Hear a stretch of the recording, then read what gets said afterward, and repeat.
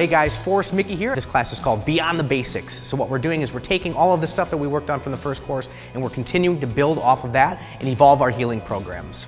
We're going to be taking the beginner skills that we've developed in the first class and evolving them. Some of the things that we focus on are adding movement to our healing.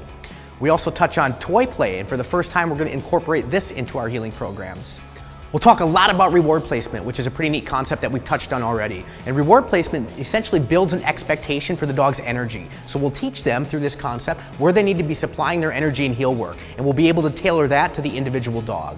We'll take those power-ups that we've been spending a lot of time creating and we'll finally put them into heel position. So now those will serve as a bridge between the healing work itself and the reinforcement that follows. And that'll be a fun way for us to create some novelty in our healing work. We'll touch on perches and place boards, which are really great physical tools that we can use to set our dogs up for success in healing. We'll use our perches to create rear end awareness and begin our pivot works, and the place boards we'll use primarily for our front and finish works. The way that we like to train, it's important that our dogs don't fail a lot and they're constantly seeing the right picture that we can reinforce. But we'll spend a lot of time really watching in detail how to build these pieces and then apply them to our individual training programs with our dog.